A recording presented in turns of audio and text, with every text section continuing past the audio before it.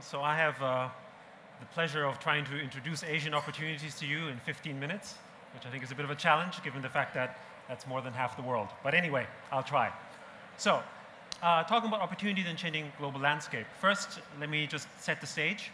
I'm going to be focusing mostly on North and Southeast Asia, because once you include places like India and the Middle East, it gets fuzzy.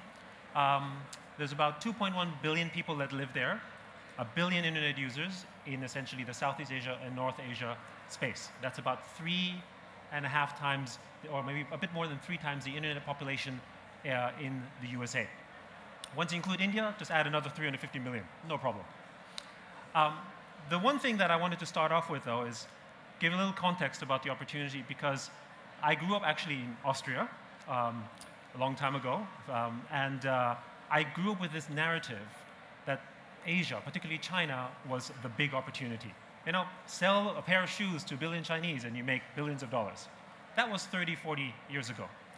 But I've seen how that narrative has changed, and suddenly the narrative has changed into it's too hard to do business in China. It's too difficult to do business in Japan. The culture is so different. We'll lose our shirts, piracy, you know, our software will be copied. And it's become almost like doing business in an alien planet. So today what I'm trying to do is help you maybe break down some of those stereotypes and discuss the opportunities for this up-and-coming generation. So first, I want to go to a little bit of a history lesson, so bear with me for a few minutes. And it starts over 150 years ago or so with immigration. The first group of Chinese and Japanese people who basically left China because of wars and all sorts of terrible situations back home to America, building railroads. They immigrated and they tried to assimilate with the culture. That was 150 years ago, plus. And when they came to America, they brought with them culture. But interestingly enough, it wasn't just the Asian culture. They brought with them essentially a mashup form of culture. This is a fortune cookie, as you probably all know, except nobody in China eats this stuff. Actually, nobody in Asia eats it. But it's become the stereotype image of Chinese food, right? It's together with the pink sheets and all that kind of soy sauce. Actually, in North China, nobody uses soy sauce. However, the idea that this is Asian is because actually a Japanese person invented this about 100 years ago and said, you know what, we need to create more popularity for our Asian food, and created the fortune cookie. Well, and you know, take some ingenuity to think about putting something written on a piece of paper inside a baked cookie. But this has become the image of a first form of mashup culture, where it starts with the food. And now, of course, you can see that in other ways where Chinese food is very popular in Europe and the US, and of course Japanese food as well. And one of the things that's happened, though, of course, with this spread of the Asian diaspora, if you look at, for instance, just the Chinese population, the number of Chinese that live as permanent citizens outside of China is greater than the population of the United Kingdom and Ireland put together, and it's growing. So it's basically a country. And what that also does is they spread with it their culture, and they spread with that the mindsets. And with it also, they become actually very westernized. But these Chinese come back, and in China we call them sea turtles. These sea turtles are basically the travelers who go abroad, bring Western ideas, bring concepts, and then bring them back home. And they're very highly sought in China because they have expertise, they have knowledge, they get paid more, and they're also very good marriage prospects. Anyway, what happens though is, of course, that when they go back, they don't only just bring, you know, American culture like McDonald's or TV like Friends, which is very popular in China. But what they also do is they bring ideas. Ideas about freedom or liberty, ideas about design. All these ideas come back with them. So when they study abroad, they don't just come back with know-how. They come back with values. Values that are very similar to the values that all of you are familiar with in the West. And so one of the first stereotypes that I would like to sort of address is this narrowing culture gap. Now, when people talk about it's so hard to do business in Asia, we don't understand it, we need to localize. Yes, there's a degree of localization involved. But actually, it's a fairly narrowing cultural gap. So maybe 20, 30 years ago, that was very true. But today, it's changed a lot. And I'll give you some examples exactly why that is. So this is one of my favorite examples. This is Ren on the right. It's basically a clone of Facebook. And this is the, you know, it's about 7 or 8 years old, this image. And they just basically copied Facebook, wholesale, right? I mean, just completely copied it when they first launched, and it was a huge success on the web at the time.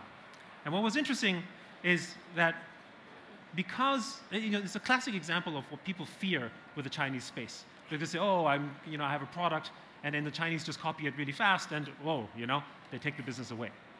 But what's interesting here is that this model is only possible because the design that Facebook came up, which is, you could say, a Western design principle, with, the formatting, it's not like top-down writing or anything like that, is possible because of all of the sea turtles and the culture and the influence that Chinese people from overseas have brought back with them. So they're expecting, essentially, Western design, if you will.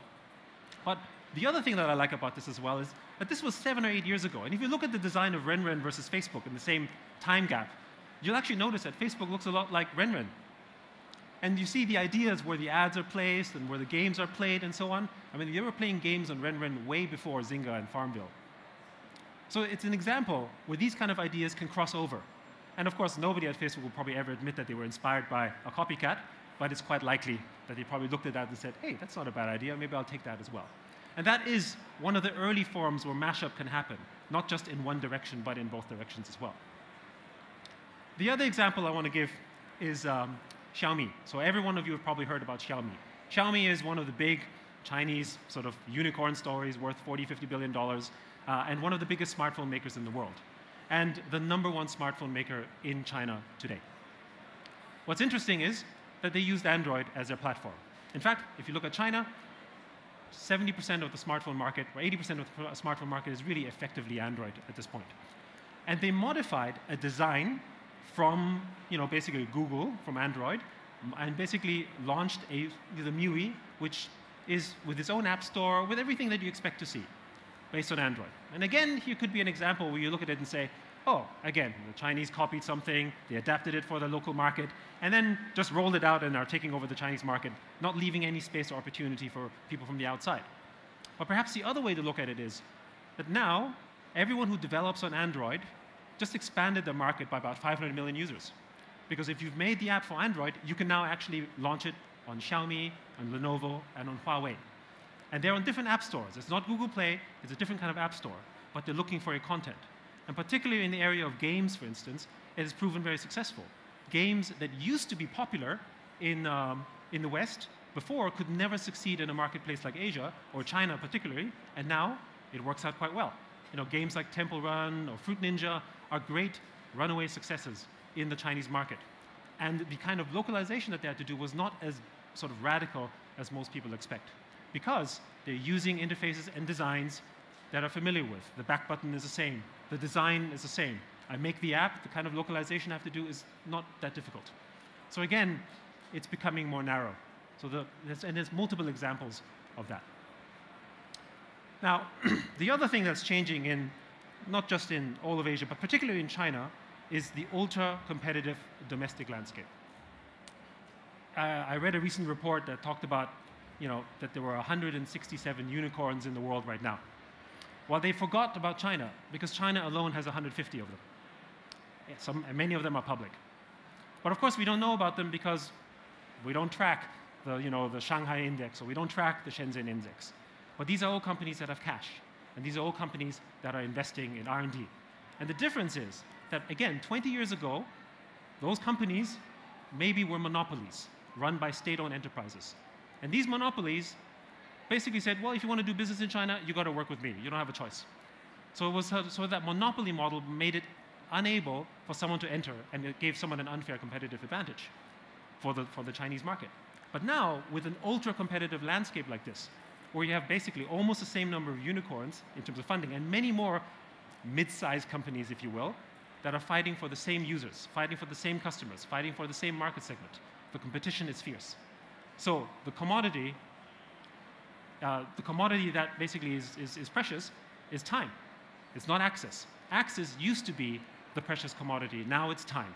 So a Chinese company can no longer afford to wait 2 years to copy you or clone you to launch into the market, because someone else might license the technology from one of you guys or from some company in the US and basically launch to market 9 months faster and crush them. That's the reality. And the result of that, of course, is that many of those Chinese companies, and this is just a snapshot, and also Japanese and Korean companies, are investing outwards. They're buying companies overseas. They're investing overseas very actively. Even if you look recently, the news about AngelList's new $400 million fund, it came from a Chinese venture capital firm. It didn't come from an American or European one. It came from a Chinese firm. And if you look at, for instance, big companies like Riot Games, it's effectively owned by Tencent. They don't probably want you to know that it's Chinese-owned, but still, it is. But they let them run by themselves because they want the knowledge that they have to bring back into their particular marketplace. And that is very important from an opportunity standpoint. So you can look for investors in the Asian space as well. Now, of course, Asia is not only a place where you could enter as a market and where people are looking for ideas from the West.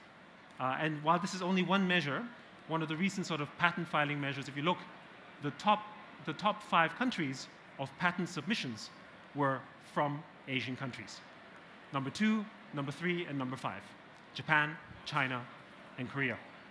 And there's a lot of ideas and innovation that are coming in that space that can cross over, just like I showed you before in the Ren Facebook example.